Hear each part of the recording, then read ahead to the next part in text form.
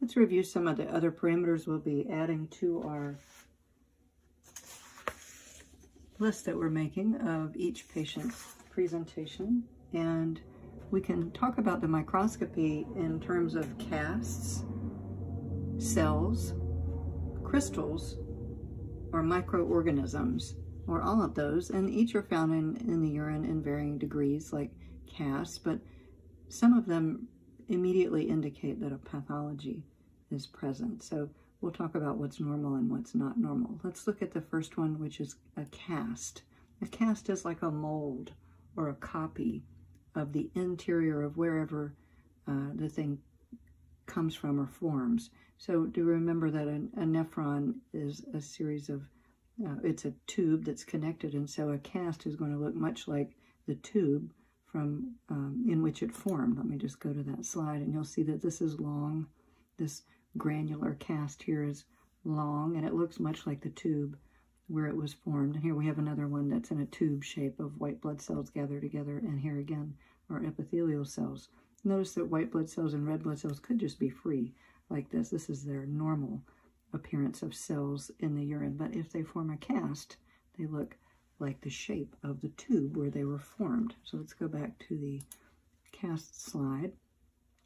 And note that they're often cylindrical in shape, formed in the tubular lumen of the nephron, right? And the things that form the cast, like proteins, anything that precipitates out, can form a cast inside of the tubule. There's lots of different things that could form casts, lots of different types of cells, hyaline, epithelial, all the way down to the red blood cell and the white blood cell. Look at this, it's formed in the distal convoluted tubule and the collecting ducts where most of the urine is concentrated. The presence of these casts usually indicates a pathology, a bad thing. We don't want to see casts in the urine sample. These protein acidification and increased osmolarity, which means just you can think of it as a saltiness or the solute concentration. The urine is getting very concentrated, so the specific gravity is going to be very high compared to the amount of urine present, which will be a low volume. Remember, that's inverse. So let's look again at some pictures of casts. Here we have a granular cast, and here we have a white blood cell cast and an epithelial cell cast. The main thing to note is that a cast is usually pathological when you see that in a cell. In a sample. Let's look at cells in the urine. Types of cells that could be in the urine. Gosh, all types. Fat cells, squamous cells, red blood cells, white blood cells. White blood cells meaning leukocytes. Anything that could indicate an infection. Urothelial multinucleated giant cells. Not anything you need to know for this class, but just examples of cells that could be in the urine. It is normal, however, to exfoliate epithelial cells, the lining of the renal tubule, just because of the nature of what's moving through the tube. There's solutes in it, and that just like your skin sheds, so can the inside of the tube shed. So the takeaway from here is just that wear and tear, the things moving against the wall, the fluid with the solutes, the sediments moving against the wall, will just knock off some of the epithelial cells and exfoliate the inside of the lumen. However, we could see cells like white blood cells to show us there was an infection or there was ischemia or a tumor. So we could see other cells that are pathological, but oftentimes we'll just see epithelial cells, and those are normal. Let's see, we would do a sediment analysis to diagnose some cancer, etc. Let's just note what the epithelial cells would look like in the urine, and you can see here they look just like your average skin cell that you would look at under a microscope. So they look much like those little flattened squamous cells that we're used to seeing, and that's fairly normal presentation, but we always have to rule out the abnormal. Now the last one we'll look at are crystals in the urine, and the crystals in the urine can be the product of food that's been eaten that has a high purine content, or drugs that have been taken, and it could be the end product of just cellular metabolism. It really depends on the pH and how hydrated that urine is, how hydrated the patient is, really, because the hydration of the patient is directly reflected in the volume of urine. So a few crystals is okay, but a lot of crystals will form a renal calculus. And in these situations, we'll have an acid or a neutral or an alkaline. So really, the type of urine will determine, the crystal, the type of crystal is going to tell you what the pH is, and then the pH will tell you what you could possibly put into your decision tree, into your diagnosis, trying to figure out which crystal it is. I'll show you that. Abnormal crystals, things that interfere with the flow of urine and the comfort of your patient, are associated in this exercise with acidic or neutral urine. But you could have alkaline urine, of course, and you could have a really profound renal calculus called a Staghorn calculus with a basic or an alkaline urine. But that's not part of this laboratory, so let's just stick with what's in the lab exercise that we're going to see. Here are some paintings that Dr. Netter did, and also some imaging that you can see the actual calculi in situ, meaning inside the kidney in a patient. So here we can see some multiple small kidney stones, these small calculi, and you can see them over here on the screen in the patient's kidney. Now the kidney, you can't really see much of the kidney here. I can see some down here too. But you can see the kidney stones. You can see those on x-ray. And then also we can look down here and see a bilateral Staghorn calculus on either side. And the Staghorn is really, you can imagine, let me just show you a picture of a Staghorn calculus. Now there's our stag with the prongs sticking up, and of course it would feel just like a stag, but not only does it feel like you've been stuck by one of these, it looks like it too. So you can see over here that Staghorn would look like this. Here's what it really looks like. And if, you know, this kidney's been removed, and so this kidney failed. And I don't know if this kidney was taken out of a patient who was deceased, or if this kidney was removed while this patient was living. But in any event, this Staghorn calculus here has interfered, and we can see necrosis and all kinds of bad things going on here. So that's a Staghorn. Here's a list. Don't memorize this list. I've highlighted some things in here that you might want to be aware of, but do not memorize the types of crystals associated with the pH of the urine for this class. It is good to know here that we've got acid. You might see something called calcium oxalate as the crystal type, and then you'd see that in a diabetic patient, or oxalate-rich food, people that have ingested a lot of that, like garlic. You'd have to eat an awful lot of garlic to form a stone from that. And another type of acidic crystal is uric acid, this one very common, and we could see that this would be where we would see this in a gout patient. Remember, gout is usually in the great toe joint, leukemia, and in high purine metabolism, quickly, you know, high purine-rich foods, like beer. Beer is a very high purine content food, and chronic nephritis, which has different etiologies. So let's look at, and then just to note where the Staghorn is, where that alkaline one is, excuse me, that Staghorn calculus is here under the alkaline.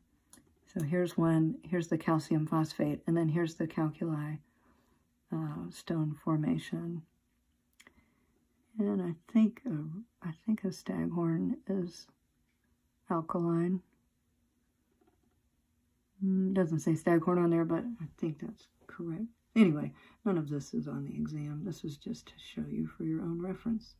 You'll need to pay attention to things that are highlighted on your normal slides. right? So we do have abnormal crystals associated with acid or neutral urine. And so if the urine is neutral, remember that the range of urine is 4.5 to 8. So, you know, pH doesn't always tell you that the person has crystals. So let's look at our sheet that we've come up with and see what our diagnoses are.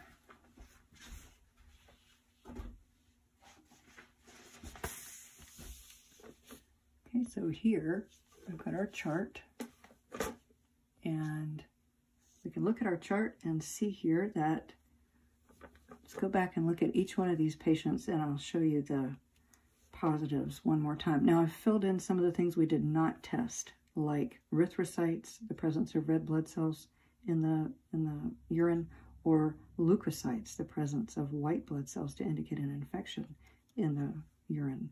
And then we didn't test crystals, but these are things that we have that I would have given you in the laboratory. I would have given you the results. So I went ahead and filled them in, and let's look at these and then come up with some possibles for diagnosis. Okay, so patient number 1, that male who's 54, let's look at how his urine played out here. So it's yellow, clear. It had a 5 to 6 pH, and note that the normal is 4.5 to 8. It was negative for red blood cells, negative for white blood cells, and negative for crystals. It was also negative for protein and negative for sugar. Remember that negative for both the Biuret and both the Benedict and Biuret, the negative was green for those. So for Biuret for protein, negative, and Benedict for glucose, negative. So patient number 1 is really our control patient, and the diagnosis for Mr. Rollins is normal. Right, so that's a diagnosis for our patient. He was really the control, which means we'll base the other patient outcomes off of his normal urine sample. All right, let's look at patient number 2, Miss Callahan. And Miss Callahan, if you'll note here, she was a 39-year-old female, and we're thinking, let's look at the urine is yellow. The clarity is clear, but check this out. The pH was very basic, wasn't it? So the pH is basic, and so she's positive for erythrocytes, and she has a high pH. So that means she has a very alkaline pH. She was negative for leukocytes. So we do have red blood cells, but we don't have white blood cells, right? So this doesn't necessarily mean she doesn't have an infection. It just means that the white blood cells are not kicking in this one. And this is actually going to be, let's get down to the bottom and I'll tell you what it's going to be with the presence of a basic urine and red blood cells. She's negative for white blood cells, crystals, and protein and glucose. The fact that she has a basic urine, very alkaline urine, with being positive for erythrocytes indicates she's got some kind of itis, like urethritis or urinary bladder, like interstitial cystitis. So that would be my question with her, was perhaps interstitial cystitis, which is a bladder inflammation where the lining of the bladder is irritated constantly, and so there's some red blood cells shed with that. Or she could just have a urinary tract infection. So a urinary tract infection also, right? So we'll just think of UTI for her. Now, let's look at Miss Johnson. Miss Johnson's the 26-year-old who had that kind of amber-colored urine, but amber's not necessarily abnormal. Remember, the urine could be yellow to amber in color and still be all right. She did have that kind of strange precipitate at the bottom. Even though the urine itself looked clear, the precipitate at the bottom, just to the naked eye, even though it looked clear to me, of course, the precipitate tells us that it's not. And I'm just going to circle that. And note that the pH of Miss Johnson's urine was pretty acidic, right? So 3 to 4. 3 to 4 is pretty acidic. What are we thinking about with her? She had no red blood cells, but she did have white blood cells. She did have white blood cells in her urine. I'm going to change this UTI. Looking at these two, let's change this to bladder, which was my initial thought. Looks to me as though our friend over here, Miss Johnson, probably has the UTI, if that's what the presence of the leukocytes tell us, and that Miss Callahan more likely has a bladder infection, which is what interstitial cystitis is. This is a chronic condition, and this could be acute or chronic, the bladder infection. Okay, so that's red blood cells. Let's continue with Miss Johnson over here. We had that precipitate and the 3 to 4 acid pH. We've got no red blood cells, but we do have leukocytes, and her urine was this deeply orange-red color. Remember that? When we tested it for protein. So her biuret test was very positive, was a distinct positive for protein. So she's got two things going on. She's got white blood cells, and she's got protein. So we need to come up with two possible reasons. Well, at least two, one for each of those that she could have going on. She's negative for sugar. So let's think about the first one with the leukocytes, with the white blood cells. We could say that that might be a urinary tract infection. So that's where we're going to go with her.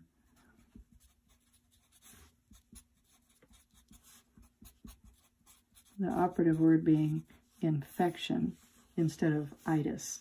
So over here, just to point these two out, the patient with the red blood cell, she has an itis, she has an inflammation, and that can irritate the lining of the bladder and cause the bladder to shed red blood cells with the swelling of the vessels. And also, well, anyway, let's look at the urinary. The word infection should tell us that there's white blood cells, which there are. Okay, and then that orange-red color, let's address that. That orange-red color for Miss Johnson is the presence of protein. Now, reasons Miss Johnson could have protein in her urine. She might. So the protein, so the infection was white blood cells. The protein, does she have a high protein diet, perhaps? We need to ask her some more questions, don't we? Well, what's the other thing that we might want to look at? You know, the difference between these two patients, they're both women. This patient is 39 and this patient's 26. Not to say that a 39-year-old cannot be pregnant. We know that that is perfectly acceptable and happens a lot.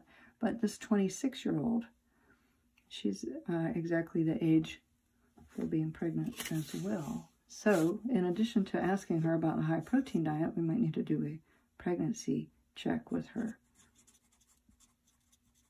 By doing so, we mean we need to ask her about it, and then if she consents, we need to let her take a pregnancy test, right? For the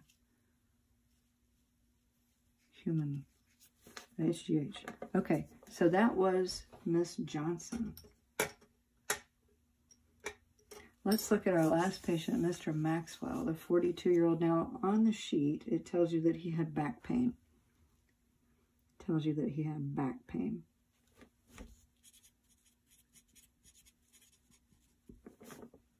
And by back pain, we could be thinking about pain. We'd have to see where it was. But if it was low back pain or if it was lateralized to around the kidney area, we could start putting a picture together here of this. He has crystals in his urine, and also his urine was kind of normal, really, but remember, it could be neutral or acidic in order for someone, and he's got cloudy, in order for someone to form a certain type of crystal. And so let's think about Mr. Maxwell as having that back pain due to the presence, and he had a positive sugar or a positive glucose test too. So we're going to come back to that. So back pain due to, what do you think? With crystals, we could say back pain due to renal calculi or kidney stones. Right? So there's back pain. That's the first diagnosis based on the presence of these crystals. And then the second thing we need to address with him, he doesn't have any protein in the urine, but he did have glucose. He did have a lot of sugar. This one settled out a little bit. But he did have the presence of glucose in the urine, and so we also need to take up the conversation about diabetes with him. And maybe have him do a fasting glucose test and or a shift test. So diabetes, mellitus, that could be the other diagnosis for him.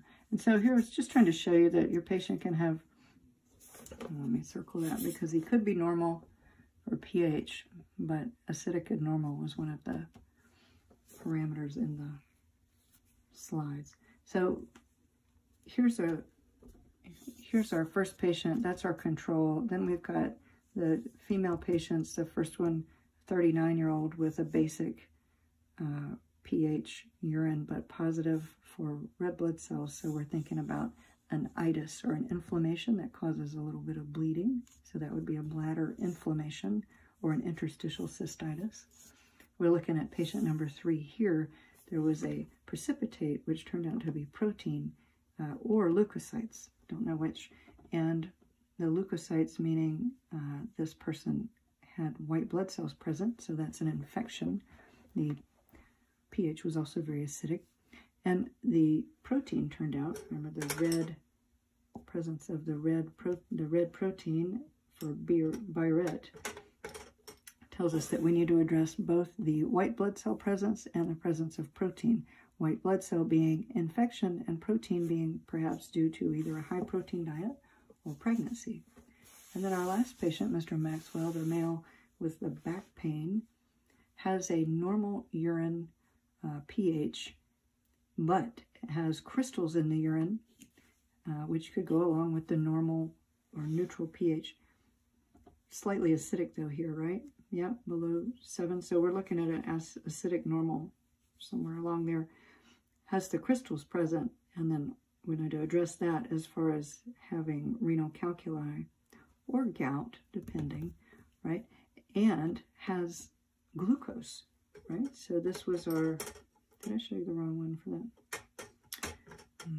All right, so had our yellow-orange for the presence of glucose. So that was our Benedict's where we had to boil it, and we'll see that yellow-orange is present in that patient. And that patient might have back pain due to kidney stones.